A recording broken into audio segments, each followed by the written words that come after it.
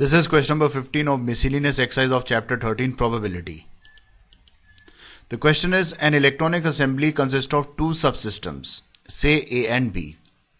Okay, so it's very clear that an electronic assembly has two subsystems A and B. From previous testing procedure, the following probabilities are assumed to be known. Okay, so these are the probabilities which are known to us.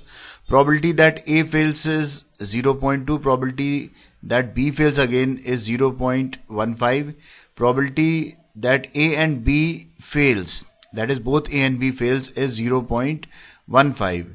Now, we have to evaluate the following probabilities. First is the probability of A fails given that B has failed.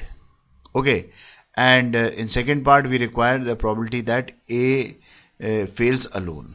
Okay, so as asked in this question and from the given data, what we can see that probability that A fails is 0.2. Okay, and we require the probability of A fails alone. Okay, and here probability of B fail alone is given to us. Now, if we want to calculate the probability of probability that B fails, we require some certain concepts, we require certain procedure to calculate them.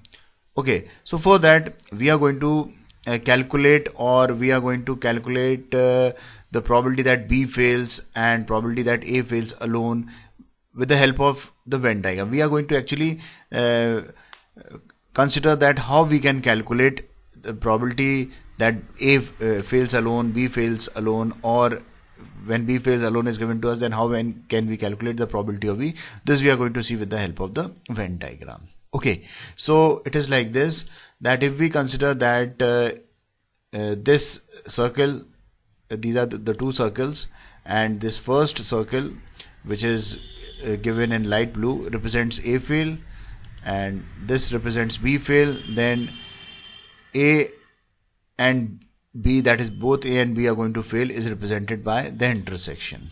Okay, so this portion is going to represent A intersection B, that is A and B both are going to fail.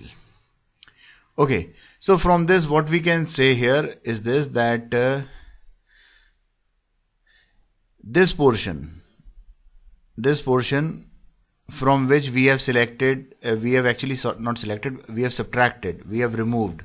So there is a circle which is going to represent that A fail, and this intersection portion was representing A and B both are failing. So from the portion which represents A fail, we are going to subtract A and B both fail, so we are going to get A fail alone. Okay, and this can be written as equal to A fails minus A and B fail. Okay, A and B both are going to fail.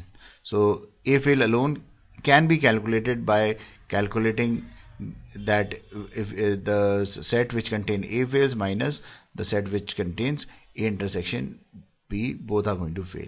So probability of A which is going to fail alone would be equal to probability that A fails minus probability that A and B both are going to fail. Similarly, if we want to calculate that A and B, A fails alone, so we are going to look for this region, and this region would be calculated by solving the number of ways, or the set in which represents B fail minus the set which represent A and B both are going to fail.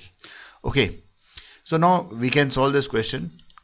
Now for this, probability that A fails given that B has failed is going to be calculated by calculating the probability of A and B both are going to fail upon probability of B fail, and probability that A and B both fails are given to us, and it is equal to 0.15. so we require probability that B fails, and probability that B fails would be equal to probability of B fails alone plus probability that A and B fails.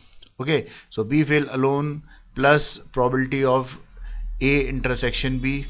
Okay, so you can go to the Venn diagram and you can see that how we can calculate B fails, and B fail alone is given to us as 0.15, and this value probability of that both A and B are going to fail is given to us as 0.15 also, so this would be equal to 0.30.